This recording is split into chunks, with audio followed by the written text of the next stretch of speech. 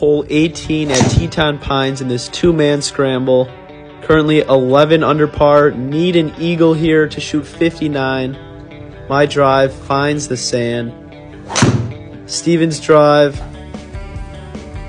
headed towards the fairway, drawing. Finds the rough. So he went with Steven's 162 yards. 7-iron here from Steven, drawing on a great line just right of the pin. What a shot. I need to make this for 59. I hit 8-iron, headed right of the pin.